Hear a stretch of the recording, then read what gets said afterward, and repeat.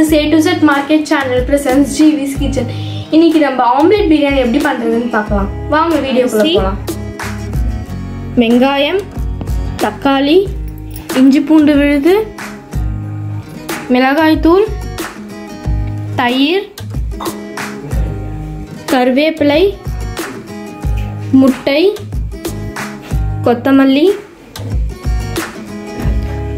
பட்டை, லவங்கம், நட்சத்திர சோம்பு, ஏலக்காய், சோம்பு, கரம் மசாலா. இன்னைக்கு நம்ம 4 முட்டை எடுத்துருக்கோம். இதுக்கு தேவையான அளவு உப்பு, மஞ்சள் தூள்,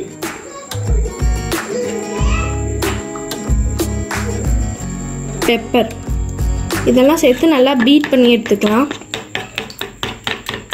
இப்போ பேன் சூடாயிடுச்சு. இப்போ நம்ம ஆம்லெட் போட்டு எடுத்துக்கலாம்.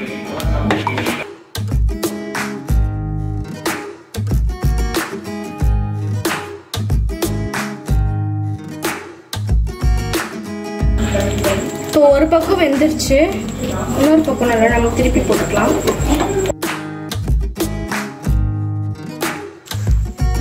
நம்ம செஞ்சு வச்சிருக்க ஆம்லெட் இந்த மாதிரி ரோல் பண்ணிட்டு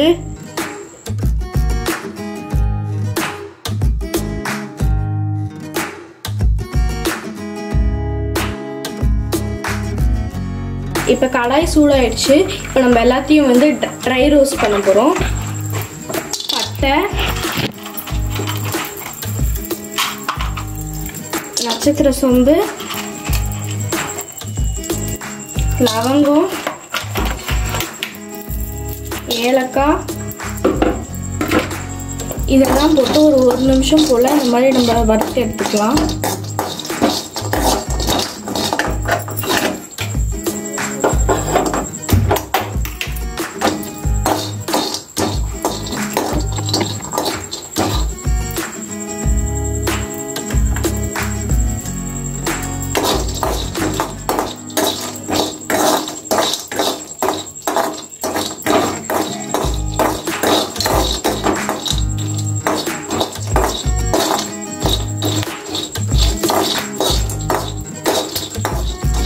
ஒரு நிமிஷம் ஆயிடுச்சு.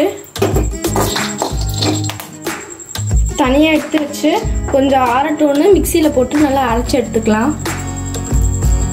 ஒரு குக்கர் எடுத்துட்டு அதில் 2 டீஸ்பூன் அளவு எண்ணெய் ஊற்றிட்டு, எண்ணெய் காஞ்சதும் நம்ம நீல வாக்கில் வெட்டி வச்சிருக்க வெங்காயம்,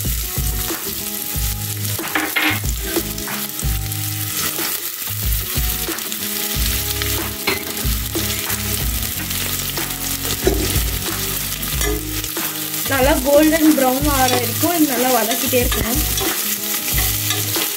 பாருங்க வெங்காயம் நல்லா வதங்கிடுச்சு. இப்போ இஞ்சி பூண்டு பேஸ்ட் போட்டுக்கலாம்.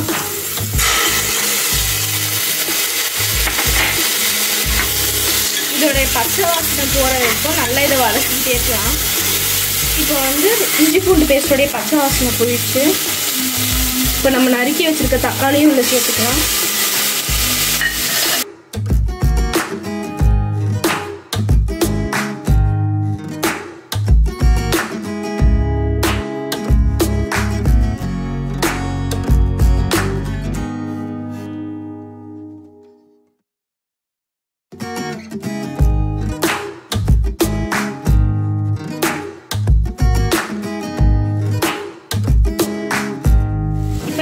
நல்லா வதங்கிடுச்சு. இப்போ 1 டேபிள் ஸ்பூன் சில்லி பவுடரும், 1 டேபிள் ஸ்பூன் கரம் மசாலாவும் போட்டுக்கலாம். இதில் கருவேப்பிலை, கொத்தமல்லி, அப்புறம் தயிர் இதெல்லாம் போட்டு ஒரு 2 நிமிஷத்துக்கு வதக்கிக்கலாம்.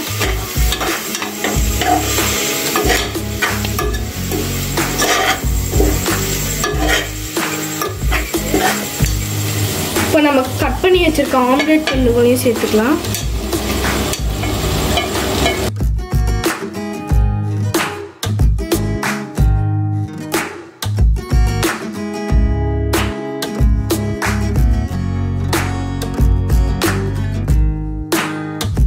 இப்போ நம்ம ஏற்கனவே அரைச்சி வச்சிருக்க பிரியாணி மசாலாவை இதில் சேர்த்துக்கலாம்.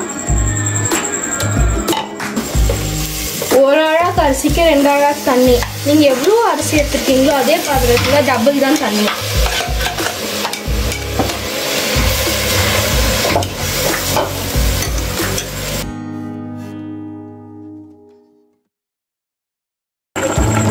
பாருங்க, இது நல்லா கொதிச்சு இந்த மாதிரி வரும்போது இதை வந்து மூடி போட்டு மூடி வச்சிடணும்.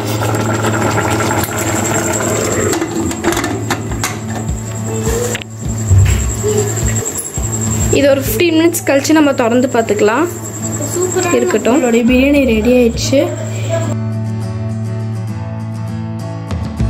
இது கூட நீங்கள் வெங்காய பச்சடி வச்சு சாப்பிட்டா ரொம்ப நல்லா இருக்கும்.